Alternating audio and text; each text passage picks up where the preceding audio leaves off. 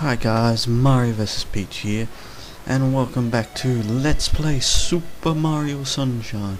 In the last episode we did some Shine Sprites in Bianco Hills. This episode we're going back there to tackle the next episode, also known as episode 3. Episode 3, The Hillside Cave Secret. Oh, this one will cause you trouble if you haven't played the game before. Surprise, it's funny, this game has been out for so long, yet people still haven't played it. Oh, then again, it's like the original Super Mario Brothers. Unless you've got it on the Virtual Console, you haven't really played it. It's been out for 25 years. 25. Oh, this guy. Yes. This guy can give you a blue coin, although he doesn't do it all the time. You just keep saving him in every episode and he'll... Oh, wait. He's part of the episode, so... If you talk to this guy, if you don't know where you're going, you just be like... He says, "Say, do you know about anything about the Hillside Cave? You can see it from the path that leads to the big windmill. As you go up the hill, look right before you reach the bridge." Anyway, I was hanging out near the entrance the other day. Suddenly this weird looking guy ran after me. I took off quick. I saw him bust the cave gate open and vanish inside. Yikes. Yes, that is a mystery. Did this weird guy happen to look like Mario? Because if you say so, then that means you're calling Mario weird. You bloody PA, you? Excuse the language. Now, normally you go up by the tightrope. Oh no. Well, you go up a different way, but I just tend to go like this. Wall jump. 1, 2. Now, this course has something interesting in it. Oh no! Yes, this introduces the first stage, which has no flood. These levels are a part of every level. Every world has one of these, and even, no, none of the Delfino Plaza places do. This is pretty simple, as you can hear in the background. An a cappella version of the Mario Brothers theme is playing. Sorry, should I say Super Mario Brothers theme? Now, if you don't know what you're doing, you can lose a lot of lives. Just as long as you... If you want to go quick, just remember to stop. Alright. And let's go. Whoa. I'm risking it getting this life, but... No, I'm not getting it. And... There's our 5th Shine Sprite already. Bang. Okay, heading back to Bianco Hills, episode 4, Red Coins of Windmill Village. Yes, I decided to cut it out, because you don't need to see me going back and forward from every single time from Delfino Plaza. So it's better if I just cut that out. Whee. Yes, there are also red coin missions a la Super Mario 64. I seem to be mentioning that game a lot in this. Then again, it was a very good game. Defied the whole 3D perspective. Not as much as Ocarina of Time though. I have to go to Avcon. Or probably by the time this episode gets up I'm there. I'm not there, but going to be getting ready to go. Well, probably be uploaded a few days before, but anyways, the point is I'm going there. Big anime convention, video game convention, hoping to enter some tournaments.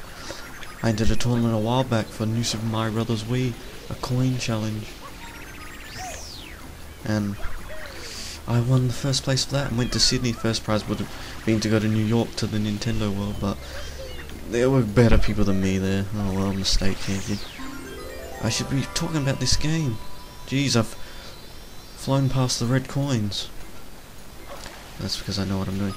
Out in here, in this pillar there's a blue coin, and as you can see there are Mario symbols everywhere. Whenever you farm one, they'll give you a blue coin. Excuse me if you heard any background noise, it's just my controller. Why is that still like that? Oh, no point in complaining. Oh yes, the holographic boxes, we'll get into those later. Whoa. Yeah, so straightforward.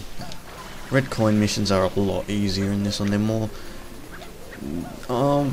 it depends. Some levels they're a bit harder, but actually in some levels they are very difficult, especially in the last level.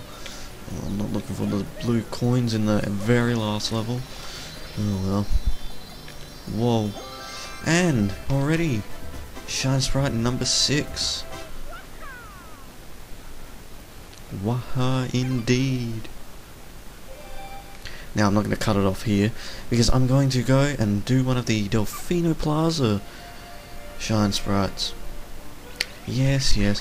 Yeah, they'll constantly keep playing the same thing over and over and over until you decide, until you get there or do a different place. Excuse me, I just have to yawn. I'm very tired. I'm recording this at 12 in the morning. Now, if you, oh, did you see it? If you spray the ground here, this is one of the first Shine Sprites you can get. You can actually get the 100 coin Shine Sprite as well. But, pretty simple. Just spray the ground near the sand, and voila, you get a Shine Sprite. Now just gotta watch out here. How's that already down? Oh, that's right, that goes down automatically. Oh well. That level can... oh, no. Oh, refill our water. Yes, make sure you always refill your water whenever you get the chance. Yes, because there are levels that you have to traverse in this place.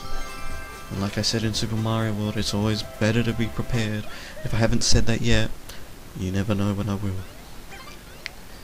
Oh, Shine Sprite number 7. We are going good. I think we can get 1 or 2 more and then we'll call it a wrap for that. Sounds like a jolly old plan. I'm going to go over here again. No, I'm not going to go get the same Shine Sprite. It's okay. Whoa. As you can see, now that I'm getting more, the place is getting a bit more. Whoa. Whoa. Look at him. Look at his gunk feed face. Stage is a... yeah, this level is a stage in Brawl. Actually thinking of doing that game from a Let's Play. Do the Subspace Emissary. Anyways, into this warp pipe and you're treated to a little slide. Sort of like the old you-know-what games from the N64 day. Oh, he just has a twig. Oh, whoa. Just be ready with the hover. Oh no, you can't use... oh, thought I was... uh-oh. Oh, it's all good. Yep. Just grab it, Mario. Shine. I am loving the progress. 8 already. If this was Super Mario World, I would not be doing well. Then again, I have a controller for this, so it's all easy peasy lemon squeezy. Oh, move out the way, Peach. Oops, sorry, Toad. Oh, that jetpack guy. You'll be seeing a lot of him in the other levels. Oh, what's that guy running around for? Now, if you go in here, there's a little box breaking mini game. Break all of the crates within 30 seconds to win a prize. You want to try? Yes, we do. Now, there's something you'll find interesting in this game.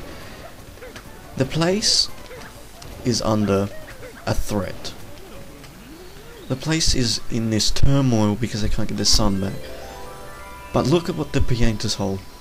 They hold the key to getting their place back, and a lot of Piantas hold them.